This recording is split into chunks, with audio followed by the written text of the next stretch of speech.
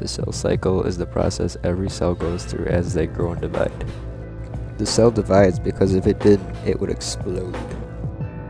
The cell cycle consists of 4 phases: G1, S, G2, and M phase.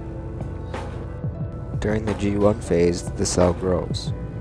In the S phase, the chromosomes duplicate and the DNA synthesizes. During the G2 phase, organelles and molecules that are needed to divide are made, and now the cell is ready to start mitosis.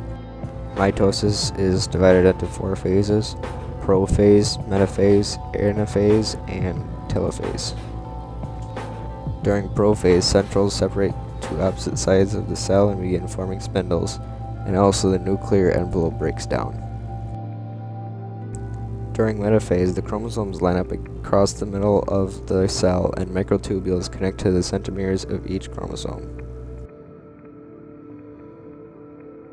During telophase, the chromosomes gather opposite sides of the cell and lose their shape, and also the nuclear envelope develops.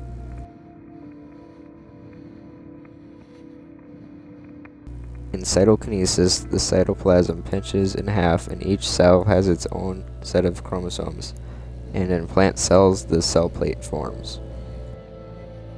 Now there are 2 identical cells.